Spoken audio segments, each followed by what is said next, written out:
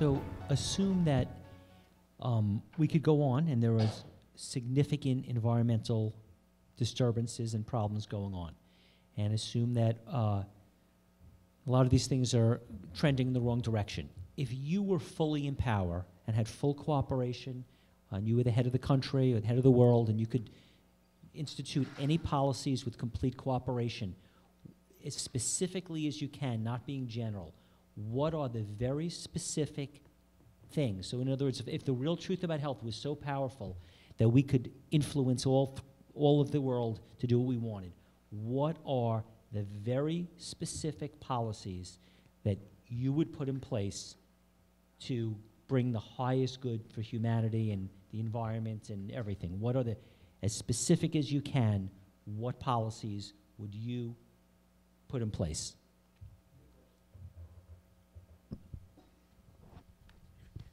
Dare I start? Just to say, if you wanted to minimize the interference that you're making by this kind of global dictator role with the people of the world, so that you just want to give them the best chance you can of trying to build a better world, then I'd say that spend all the money that you possibly can on research into finding a way to take carbon dioxide out of the atmosphere. And then if you can do that, which it is scientifically possible and technically possible, but expensive, but if you spent all your money on a Manhattan-type project to find a way of direct capture of carbon dioxide, you then solved the greenhouse effect. So you've still got a million other problems, but you've got one less, and you wouldn't have to worry about climate change anymore. So that's what I would say a dictator could do. He could at least spend all the world's scientific and technical resources on developing a way of taking CO2 out of the atmosphere, and then let the world do its thing after that. Well, I'll venture to embarrass myself with the solutions. And one thing is that I think we make a mistake in even using the word solutions as capriciously and profligately as we do. A lot of these conditions don't have solutions. They're conditions that they're dilemmas, they're quandaries, they're predicaments, but they don't necessarily have solutions. So I encourage people to use the term intelligent response rather than solutions, because we're flattering ourselves to think that we're going to solve this problem. I think that really only have two basic things to say about this. I have a basic belief that human societies are emergent phenomena, and they respond to the conditions that present themselves at a certain time and place in history, and you know, to some extent, events are in the driver's seat, not personalities. So our societies tend to adapt to the conditions as reality presents them. And we're not in control to the degree that we flatter ourselves to think that we are. I do think that the major trend that we're looking at from the point of view of what can we do and what should our intelligent response be to this array of predicaments, the major trend is that we are facing a epical contraction of the kind of human activity we've been used to for 200 years, namely a growing industrial society. We're going to face a contraction of that activity, a contraction of the ability to generate wealth. We're going to see a scramble for resources and a shortage of capital. There are no magic nostrums or techno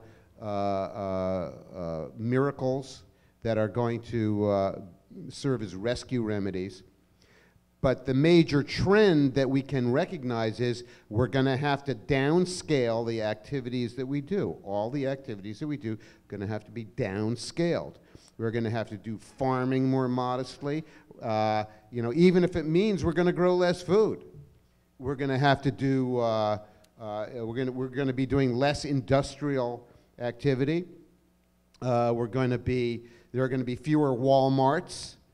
I think we misunderstand many of the trends that are present right now, and we especially misunderstand the